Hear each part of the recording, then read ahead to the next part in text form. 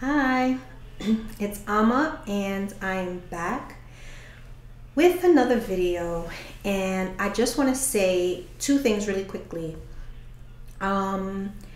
This video is going to be part of a 4-part series of why it's hard to leave.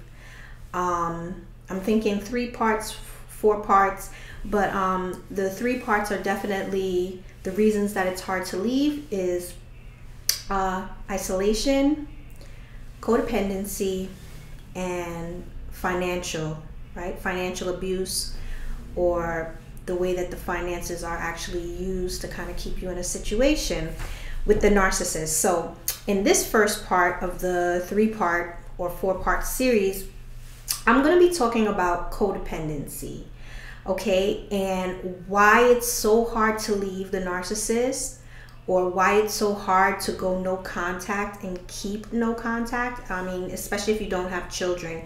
If you do have children, then no contact really isn't an option for you too much. More of a gray rock is option for you. But this video is going to be talking about why it's so hard to leave codependency. So come and take a walk with me on this journey of healing, and let's talk about it together.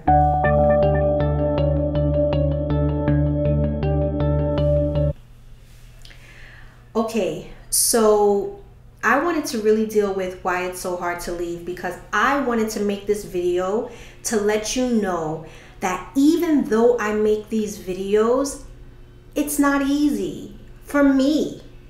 It's not easy. There are times where I sit back, and like I said in other videos, I'll miss the narcissist. There are times where I actually start to think about my life and my future and get really nervous and afraid. But I'll talk about what that is, because as you also know, I talk often about being a recovering codependent. And when you are codependent, it's hard to leave the narcissist because codependents lack the ability to self-soothe. And so what does that mean? Codependents tend to give others our emotional baggage so that we don't have to deal with it, right? We tend to kind of expect other people to be in our lives to take on our emotions and things of that nature because oftentimes it's very difficult for us to deal with. And so codependents have a tendency of doing that. And so when I say codependents lack the ability to self-soothe, if you notice sometimes as a codependent, you may go through something, and you can't wait to call somebody and tell them, because codependents always need validation. Codependents always need someone to soothe them, tell them it's going to be okay, right? So we can kind of fall into their arms and feel like we're being taken care of emotionally, right? Because sometimes we're almost emotional cripples. And even if you are the empath like I am, and it's so easy for you to give love and give compassion, sometimes it's hard for the codependent to really turn around and give that to themselves, right? Codependents oftentimes make themselves last. And so when I say a codependent lacks the ability to self-soothe, and why it's so hard to leave the narcissist, is because codependents also suffer from pathological loneliness. And when I talk about pathological loneliness is an irrational fear of being alone, right? And so this oftentimes, if you're also a codependent like I'm talking about, you will notice that you stay in relationships much longer than you need to because of the fear of being alone. And it may not necessarily come across consciously as a fear of being alone, but codependents tend to relationship hop. So basically you're leaving one relationship and you're already engaging in another. You never give yourself time and space to heal. You just kind of hop from one relationship to the next. And I'm guilty of that. I've been in relationships since I was 17 years old. I've never been single. It was basically from one boyfriend to the next, to the next, till I got married, to the narc, to the right. And so we suffer from pathological loneliness. And when I talk about pathological loneliness, it also shows up in the form, which I just said, which is an irrational fear. So I'll give you a quick example of what that is, because I never want to make these videos and make you think that I've got it all together and I've got all the answers. I struggle just like you, right? I struggle to make it through this journey of self-healing. And so I'll tell you what that looks like. I remember one night I was on the phone with my girlfriend, and we were about to get off the phone, and she goes, have you seen, she said my ex-husband's name, have you seen his Facebook page? And I said, no, because I'm normally not on Facebook. And she goes, yeah, he's at some restaurant with this woman, and they posted a picture together. So I was like, oh, all right. So when I got off the phone with her, I, of course, looked at the picture, right? When I finished looking at that picture, right, because I must be a masochist, right, I then went to the ex-narc's Facebook page. And on his page, he had a picture of, you know, this beautiful woman wearing one of his shirts that he sells on his website.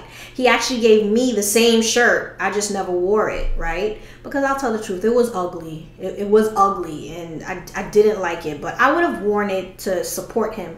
But to make a long story short, so she was wearing the shirt that I never wore, right? So I guess that was another way for him to be like, screw you, right? But I'll tell you what happened because of the pathological loneliness. I closed down the computer and I lost it. I started bawling and bawling and bawling and bawling and bawling, and almost to a point where I was hyperventilating. And before I judged myself, I just let myself cry. And I cried and I cried and I cried. Because what was coming up in me was the irrational fear that I was going to die all alone. I'm looking and I'm saying, well, look, my ex-husband is moving on with this beautiful woman. The ex-narc is moving on with this beautiful woman. What about me? Like, I'm going to live a life of solitude, loneliness, and I'm never going to find my joy. I'm never going to find my peace. I'm never going to find my soulmate. I'm never going to be happy in a relationship. All these irrational fears started flooding my mind instantly. And I got my journal and I just started writing, and I just started writing, and I just started writing. And by the next morning, I'm not going to lie to you and say that I felt 100% better, but I felt better that I was able to identify the feeling. And oftentimes that is what codependents wrestle with, and that is what is hard for us. And that's why it's so hard to leave the narcissist, because codependents don't want to be alone. They don't. They don't. But it is so important to take time after a relationship, especially a relationship with a narcissist, to kind of recalibrate, right? Remember who you were before you were in a relationship, because you oftentimes give so much of yourself, and there's so much compromise and there's so much concession that takes place in a relationship that you won't even recognize yourself, right? And so it's important to actually take some time, get to remember who you were, and honestly, get comfortable with your aloneness, right? You see me rocking. I did that subconscious. Get okay with your aloneness. Get okay with your alone time.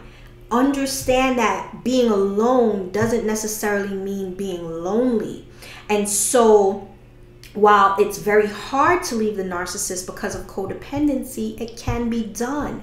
And like I said in so many videos, oftentimes when you really identify this, it's not about the narcissist. It's really about you, right? And for myself as an example, the codependent, and my inability to soothe myself, to self-soothe, and the pathological loneliness. And I had to deal with that head on. I had to deal with it head on, right? I couldn't run back to my ex-husband. I couldn't run back to the ex-narc. I had to sit in that feeling. I had to work through it. I had to cry over it. And I had to understand that someday, I don't know when, But someday when I'm doing what I love and I'm doing what I'm passionate about, the person that I love will show up in my life. When I'm loving life, I will find the love of my life, if that makes sense. When I get busy loving life and seeing it for the blessing that it is, I will find the love of my life. And I can't rush that process, and I can't look to see what my ex-husband is doing, and I can't look to see what the ex-narc is doing and trying to keep up, right? That's their process, and I have my own. And so in the first part of this series, I just wanted to talk about why it's hard to leave as a codependent.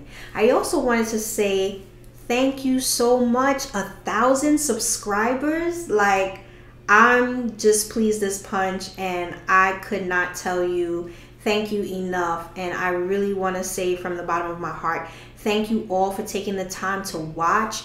And when you comment, thank you so much. So if you haven't subscribed, please subscribe. Hit the subscribe button now. If this video resonates with you, please click the like button so that more people can see it and have access to it. And as always, please comment below. Sometimes it may take me a day or 2 or 3 to get to the comments, but I am always reading them and I am always trying to respond. Forgive me sometimes. I have to go to work and I have 2 small children, so I may not always necessarily be able to get to it immediately, but I will. So again, please subscribe, and thank you so much. Thanks for taking this walk with me, and until next time, take care.